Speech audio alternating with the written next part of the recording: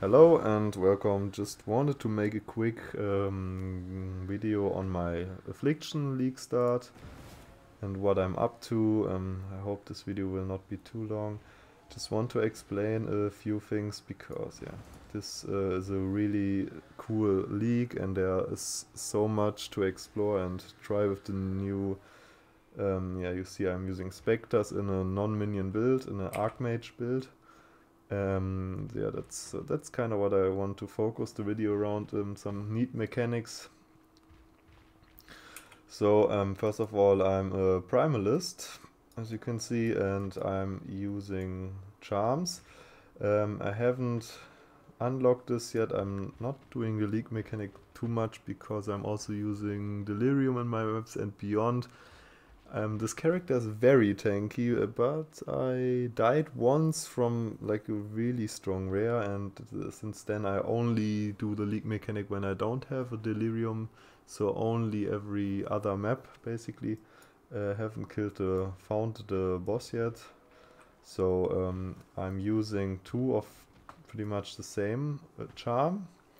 It's offering effect on me and it's mana regen if you consumed a corpse recently. So how are we getting corpses if we are not a minion build? Or we basically just use corpse walkers, which spawn corpses if you walk around, and they will be consumed by my here cluster keystone. That gives Disciple of Kitava, so it consumes a corpse every second. So you have always corpses up, so you never get a downside here. You don't. So yeah, that's just recovery, and we get from the charm we get 5% mana over 2 seconds. With 2, that's basically 10% mana over 2 seconds, which is equivalent to 5%, just having 5% mana regen all the time, which is pretty OP, because this is like having the old Archmage mana regen where my mana just bumps up to full so fast. And I'm also using the agnostic, so I have Giga regen, so I can run Righteous Fire, can press Val Righteous Fire and will be at full instantly basically.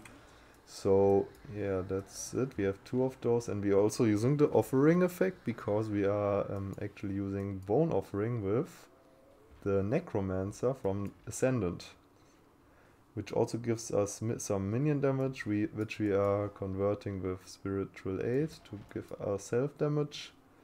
30%, we get some 30% AoE. Yeah, that's basically what this Ascendancy is giving us. So we just proc the Bone Offering, and we are almost block capped without Glancing Blows. The last charms, what we will pretty much get one of these charms again. And I basically bought both of them like for 10C, around 10C. They are very cheap because no one seems to use this tech. So we are almost block and spell block capped. We have 58% spell suppressed chance. We will get this up to 100% with some implicits on our gloves and 40% roll. That's pretty much where we will get the last 15% from. We also can get 1% more from the helm. So this will work out perfectly. And yeah, basically we also have a Blue Nightmare for some spell block here. We get Lightning Res 18% here. This is 9% spell block and 5% spell block from this node. So that's 14% spell block, and also 10 lightning as extra chaos is pretty nice too. And I go over the jewels on the build because they are really important, every single one of them. We also use an Unnatural Instinct here, which gives us just a lot of things: mana, AoE, skill effect duration, some damage, cast speed, yeah, just a lot of good stuff. So we are using a Lethal Pride here, which gives us some double damage, fist taken as fire, a lot of strength, double damage, and extra damage from critical strikes, also less extra damage taken. This is a Watcher's Eye. We are using Clarity on our life with Arrogance, and then we are also using Eternal Blessing with Purity of Elements, so we get some physical taken as lightning and mana taken before life from Clarity, yeah. And this is a cluster prismatic card, Scintillating Idea. And then we, like I said, we have the Mastery here with the Offering effect also, converting some minion damage because we have some minion damage from the Ascendancy, and we also want to take Death Attunement in this build because we are utilizing the new spectres, which are absolutely broken. They give you so much stuff. That's why we are using Purity of Elements as our only aura, because we get all the offensive auras from our spectres. We have the Wrath aura, we have the Cemetery aura, and we have the Grace aura, because we are using this Thunderbird, Perfect Thunderbird. It will give us the Grace aura, and it also gives Lightning Exposure, really nice. The Cemetery aura comes from the little guy here. I don't know the names of the spectres, but you can look it up on PoEDB. And this guy will give us Smite and defensive curses, which won't override our curses, and apply on hexproof enemies, really nice. Then we get a totem guy, which gives us Wrath aura plus lucky lightning damage. This is this one, lucky lightning damage. So they give us a lot of stuff. It's insane. So we don't have to run any offensive auras. They give us basically more auras than we would have in a build that would reserve the whole mana pool. It's pretty insane. And they are, let me just do this trade real quick. And they are really tanky since we are using Bone Offering. They have like 50 block and spell block. And we have also some minion life on the tree, a bit of minion regen. Yeah, I will show you the links if I can get this trade going, but it seems like my head is really laggy or something. Has a lot of load time. This league in general is really laggy for me. Some zones have my ping just spikes up and down. It's crazy. Oh man, it's like what the fuck. Okay. Yeah, thank you. Okay. So.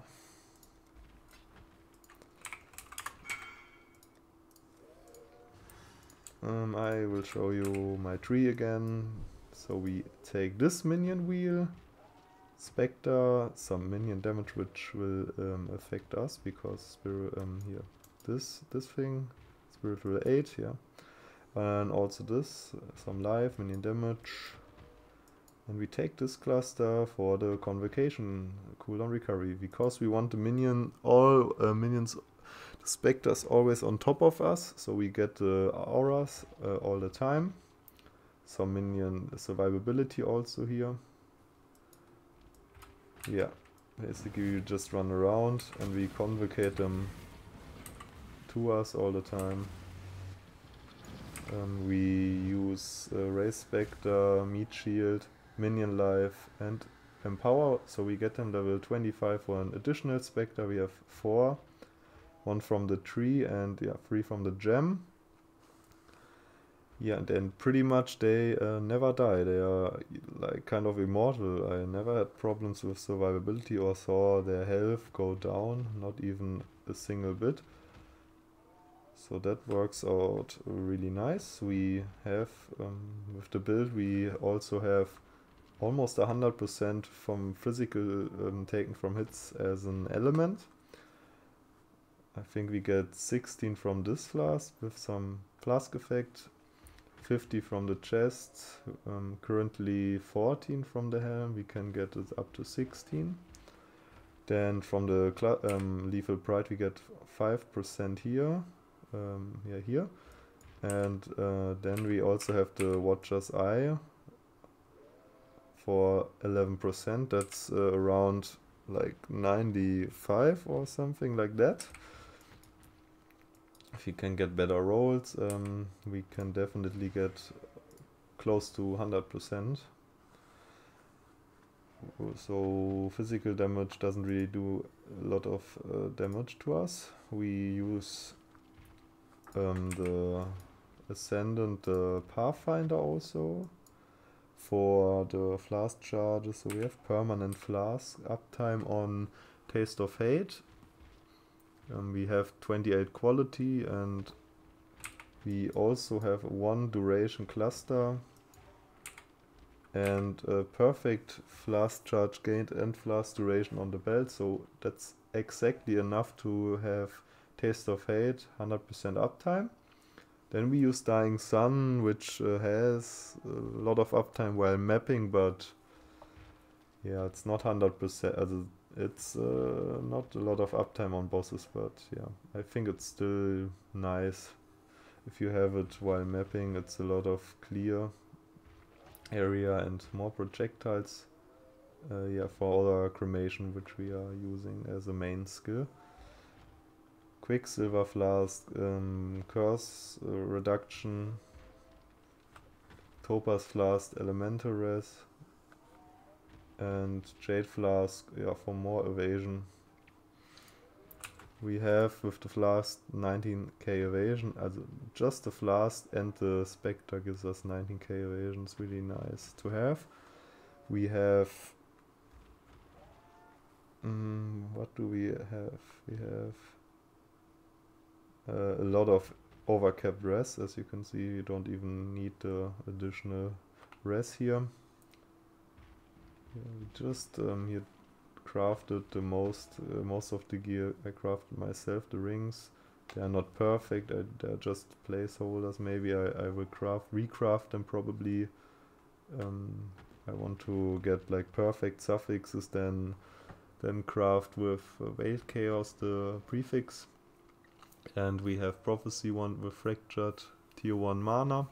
Just spammed some Woe Essence for spell damage, then yeah, got some Flat Lightning mana regen here, got some Hybrid mana spell damage, cast speed. Sadly that's fire damage and not lightning, but they are pretty easy to make, and I like used a couple of essence. I didn't want to make them perfect, just decent. And we have the series foible for with Crusader Anoint, which makes 30% of your mana percentage apply to damage. So that's really a lot of percent damage, which we need in this build. Yeah, basically you can look at my gear in the POB. And I will run a Mesa map with some scary modifiers just to show you how tanky the build is, with Beyond, some pack size, and yeah, some Delirium. I hope we have like 50% chance to spawn Delirium Mirror, so maybe we get it, maybe we don't. Let's see. I will mute myself and show you the map.